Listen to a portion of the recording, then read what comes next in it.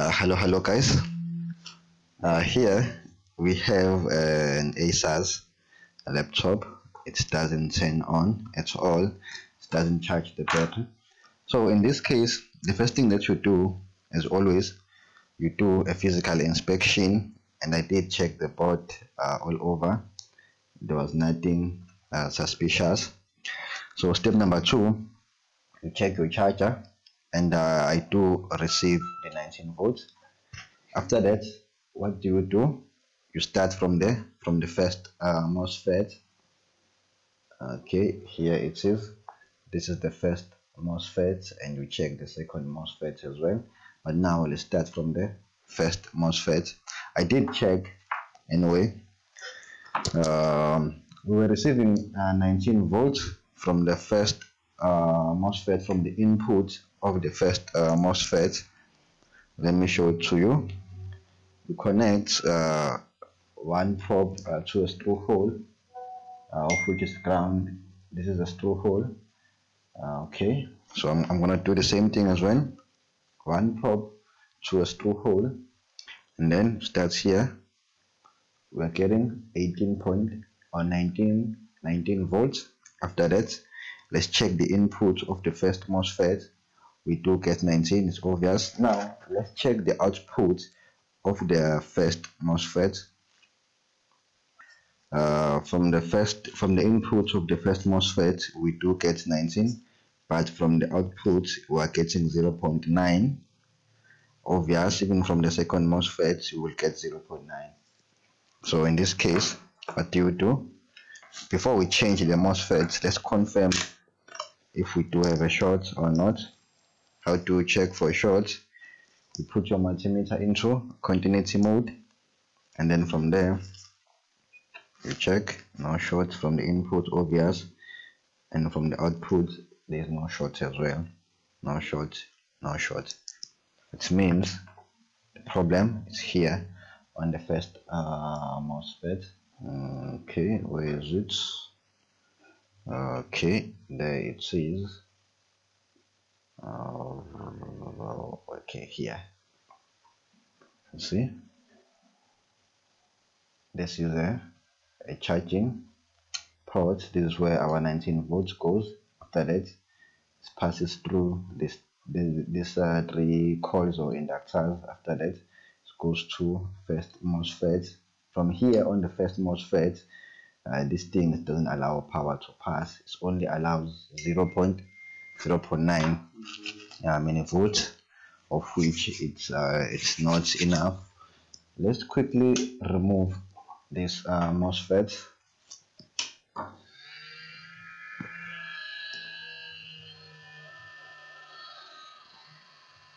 So what do you need? You need a tweezers. Okay,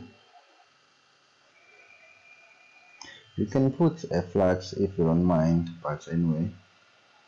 Okay, let me put a flux here as well, and to trace my air.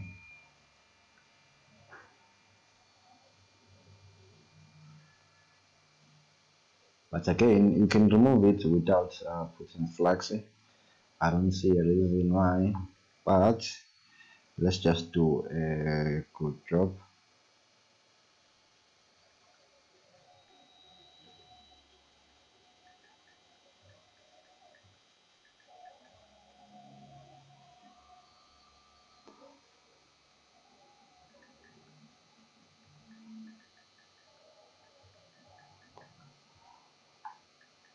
Okay, let me put more air.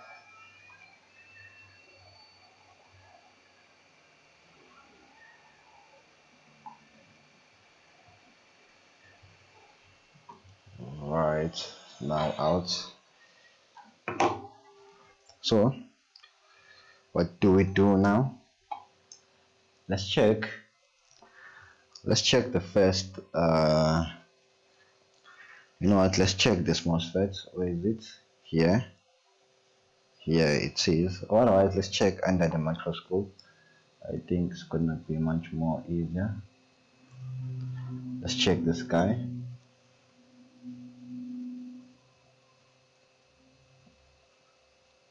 You will learn how to check MOSFET.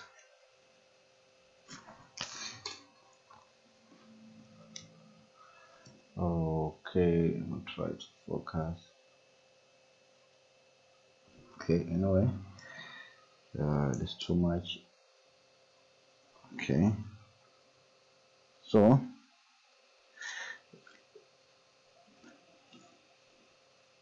okay, it's correct.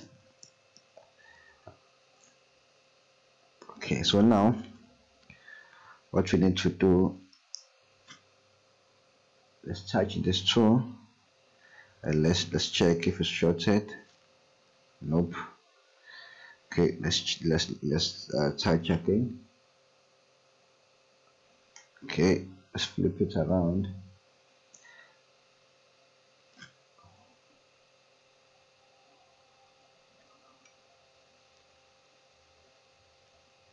Anyway guys, I don't know what's going on here.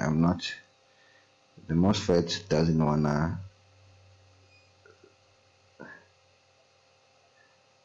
close.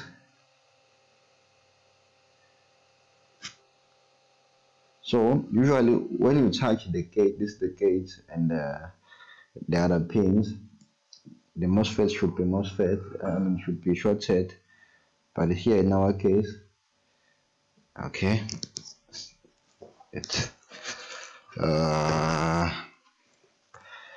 okay, let's test.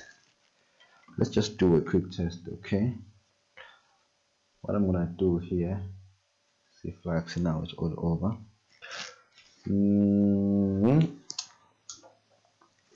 Let's jump this guy before we change the MOSFET. I want to check something. Let's jump this guy. Okay, let's jump it. Before we even change it, let's check if the laptop will power on. Alright.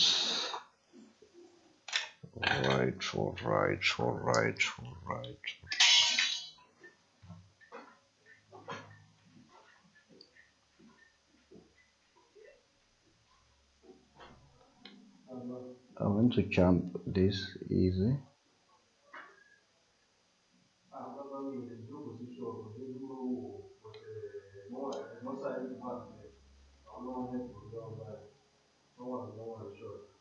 You don't run away.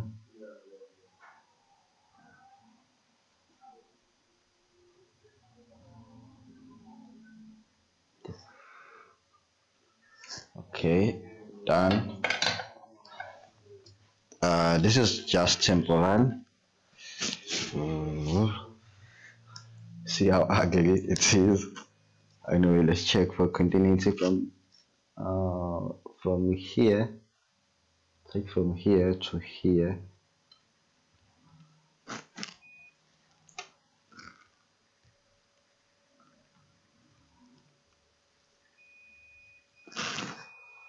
Oh shit.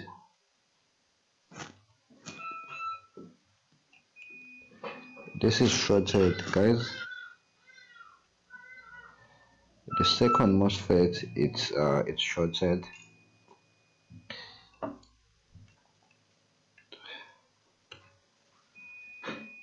Okay.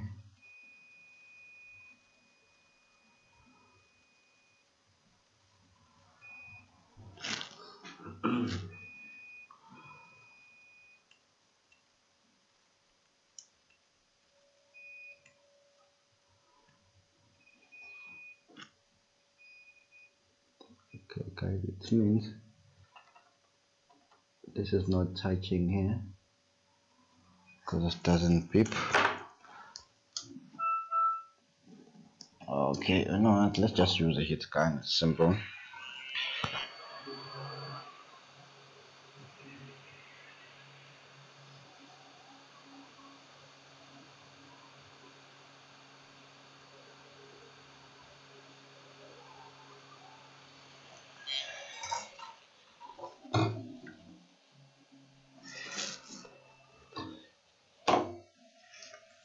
Alright, let's do a check one more time. So you touch from here since this is shorted, and then from here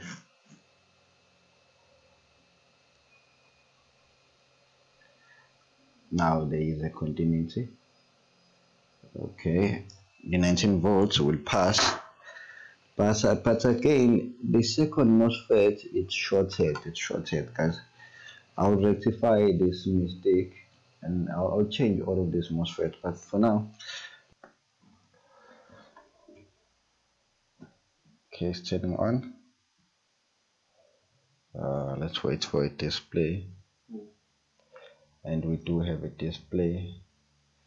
It's now working. The problem was the MOSFET.